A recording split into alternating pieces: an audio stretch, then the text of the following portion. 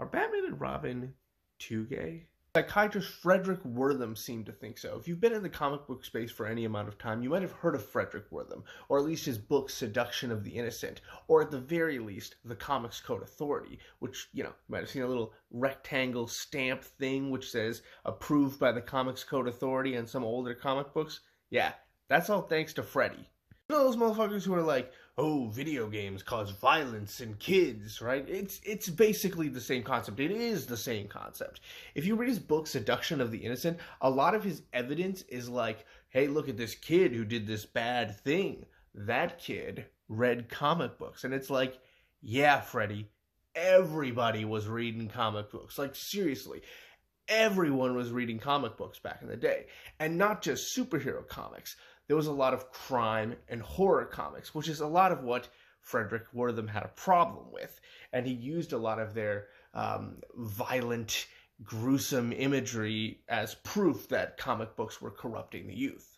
Now, our boy Wertham wasn't just some nobody off the street. He had a lot of credit to his name. Like, for example, he worked at the Bellevue Mental Hygiene Clinic. That's where felons and criminals would receive, their psychiatric evaluations. And Wertham was, like, on the senior staff over there. He even did the evaluation of this guy named Albert Fish, who was a serial killer who did a lot of messed up stuff that I can't really say here because is pretty messed up. He also opened up his own clinic in a basement of a church in Harlem just because he wanted to help underprivileged youth, which, pretty cool, I guess. But this is where I think it's important to factor in confirmation bias and the fact that correlation doesn't equal causation. If you run clinics like this and you're in the field of psychiatry, you're going to be seeing troubled youths. And there's a lot of reason why those youth could be troubled. But if the common element that you're seeing is that they all read comic books, that might lead you to believe, hey, these comic books have some pretty wild stuff in them. That must be leading these kids to be leading these troubled lives, but not necessarily. In fact, if you look at the modern version of this, do video games cause violence in kids? Numerous studies have found no correlation between video games and actual violent acts. But back to Batman and Robin. I want to read you guys a little excerpt from Seduction of the Innocent to see what old Freddy had to say about Batman and Robin. Sometimes Batman ends up in bed injured, and young Robin is shown sitting next to him. At home, they lead an idyllic life. They are Bruce Wayne and Dick Grayson.